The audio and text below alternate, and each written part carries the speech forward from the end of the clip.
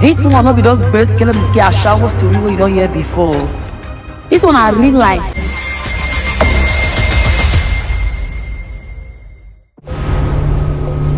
In every woman, there is a snake. A snake that lives in between her thighs. Tame it, and she will give you control over men. Who do you want to be? No, I am willing to go all the way. You about this our shower, aka night nurse worker. Now say they ready to sky B. Kasala fit boss at any time.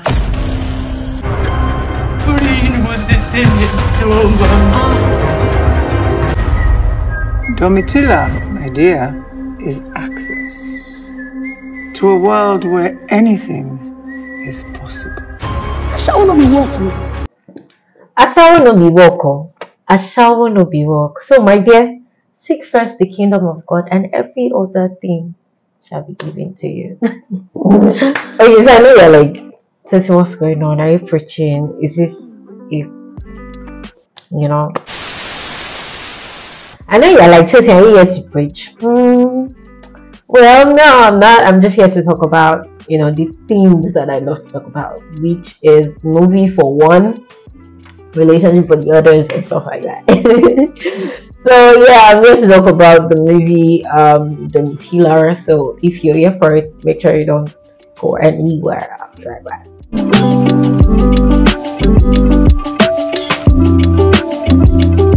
Yo guys, what's up? It's your girl Ekwutosi Brown, and I am back again on my channel Brown's TV. This is Movie Mania, where I get to talk about movies. So I get to rant about movies, share my own personal opinion and what I think, and you know, maybe hopefully get to read from you. So yeah, this is what we have to do. Let's, without further ado, let's just get straight to it. The movie was directed by Zeb Ejiro. It was written by Musa, Jeffery, David, and Divine Favor Nonyelum Obi. So there were about 4 producers on this one. Mazino Makana, Blessing Jessica Obasi Unze, Omani Oboli, and Feifumi Ogini. The production company involved in the production of this movie were Zeb Ejiro Production, FilmOne Production, and Dioni Vision. It lasted about 2 hours. The languages spoken English, Pidgin, and Igbo. I think there was a little bit of Yoruba because of some part of the cast. The movie released in cinemas across Nigeria on April 7, 2023. Stars who featured in the movie included Iyabo Ojo, Deyemi Okanlawon, Teniola Aladese, Blessing Jessica Obasi Unze, Chioma, Okafor, Uzoamaka, Anuioh. Sorry, I really don't know how to pronounce that well. Oyinye, Odokoro, Seun, Ajayi, and Chiwetalu. I'm really not familiar with most of the cast, just a few of them. Iyabo Ojo, Deyemi Okanlawon, Teniola Aladese, and I think Chiwetalu. Those were the ones I was familiar with, but they were like a lot of new faces. I really didn't, you know, I really didn't know. Yeah, it was good. I really try to want to take out those things because I'm really bad at narrating, but let's talk about it. So the movie was majorly centered around 3 ladies, 3 young women who had bigger dreams and a bigger picture of a larger life, and they wanted to, you know, become big people and, you know, take care of themselves and their family, but they could barely do that because they were not financially capable. One who had a sick mother that needed to be operated on, one who had big dreams about becoming a fashion designer and didn't want to just get married to an older woman, another man from a village, and wanted to take care of her younger one. And the other one who was abused as a child and just fell into prostitution. And these three came together to live under the same roof because they now work for one woman, because they owe her one way or the other, and they began to sell their bodies for money, and it was brutal. So there's this assistant that the woman has, and she was tired of the life because it was really bad. She even had to sleep with an animal, and that was the point she realized that she doesn't want to do the job anymore. So she tried to get her freedom, but her boss was like, there is no way you are living this life, or else I'm going to tell your husband, and I'm going to, that family you're trying to protect, I'm going to shatter everything. It happens that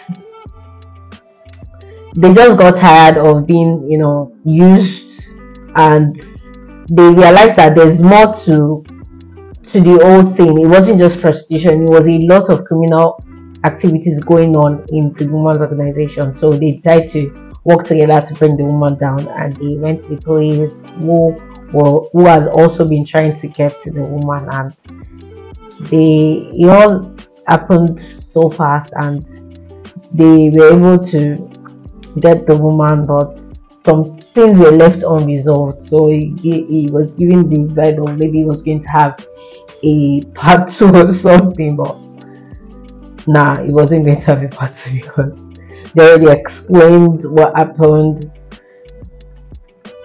Most of them were at serious loss at the end of the day. One thing I liked about the movie was that it exposed the crime world of the society. It showed how deep crime has gone and eaten deep into the society. You can imagine the head of an orphanage selling out children for money. So it exposed deeply the crime world in the society, from human trafficking, child trafficking, organ trafficking, prostitution, corruption within the police, and all of that. And it kind of shines a light on these things and open our eyes to see that there are a lot of things going on. There is more to what we see than meets the eyes. So yeah. So there is like a moral lesson attached to it, like not just one, like plenty of moral lessons. There is always a consequence to whatever you're doing. There is always a repercussion. You decide to sell your body for money, there is always a repercussion at the end of the day. No matter what it is, there's always a better way.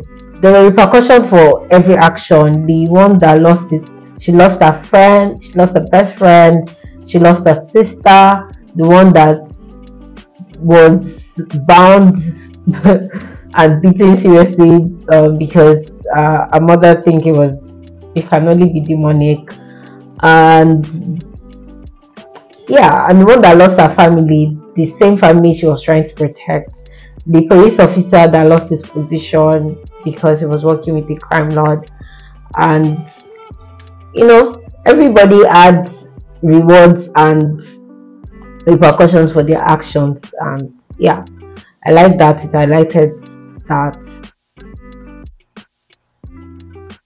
So now let's talk about what I don't like about the movie, and that is like the highlight for me. I don't like the picture quality. It was so poor. I felt like I was watching another Domitilla from 1996. Like, the cinematography was poor. It was not well put together. It was just, I was just like, what is this? The Nollywood movie industry has already set a standard that you cannot even afford to, go below that standard anymore. If you do, then what's the point in showing that the Nollywood movie industry is actually growing? In fact, in the history of sequels, this is one sequel that just didn't do it for me. We've seen sequels now. Look, Even in Bondage, for example, is a proper sequel, like story la continual. That's what sequel is. show the growth that Nollywood movie industry has experienced in the past years, and it was an amazing production. But for this one, why did they even bother doing a sequel if this is what you are going to give us at the end of the day anyway? Like, no, it just didn't make any sense. The settings, the buildings, the police station, everything, I was so pissed. At the end of the day, myself, my friend was even sleeping. I had to tap him and thinking that no, you can't sleep. You brought us out here to see this movie, and we must see it together. We must endure this fate together. Like, no way you are sleeping on me, because I went to see the movie late night around. I saw the one that was stated for 11:45 on the very day it released in the cinema. So the 11:45, the movie started after the old advert and all that. The movie started around 12 midnight and ended around 2 in the midnight. So it was an hour, like an hour 45 minutes movie. So it was just, so I was like, hey, what's going on? So it didn't do it for me at all, and that really pained me. Also, the acting was mediocre. It was really average. We had fine actors in the movie. Teniola Aladese is a fine actor. Iyabo Ojo, Deyemi Okanlawon, they are great actors. But the acting was average for me. It was just there. Like, I didn't feel them. I didn't feel that, oh, they are stars in this movie. Nah. The actors are great actors, but the delivery was mediocre. It wasn't good. The music, the score, I don't know. Is there a way I'll talk about a movie and I'll not talk about music? Because music and movies are something that gets me every time. So definitely the score, no. In fact, 2/10.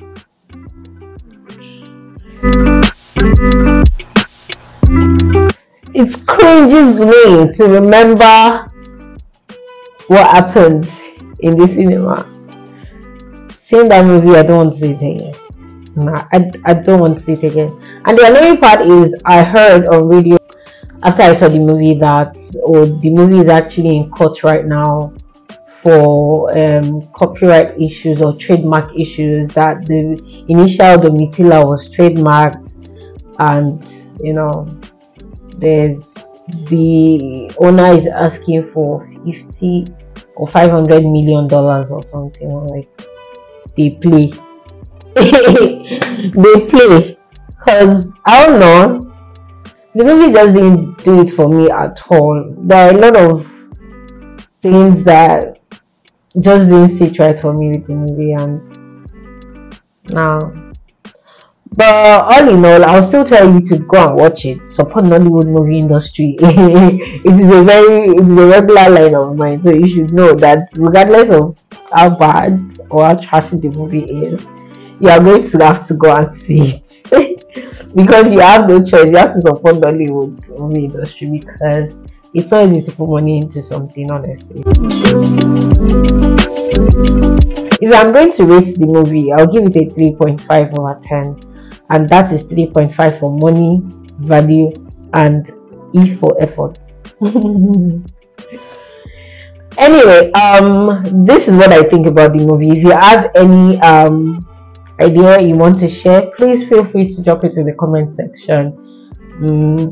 Give this video a thumbs up at least, and if you don't want a thumbs up, it's fine, just don't give it a thumbs down. Drop a comment in the comment section and let me know what you think. Make sure you share this video with your friends and save it if you need a part of it. Yeah, thank you so much for watching my video. I'll see you again very soon on something pretty interesting. My name is Tessiba. You can follow me on social media at IAM_Tessiba on Facebook, Instagram, Twitter. Do I really use Facebook? Instagram, Twitter, TikTok, Snapchat. at @Brown is the handle. So I'll catch you again in another video. Stick around.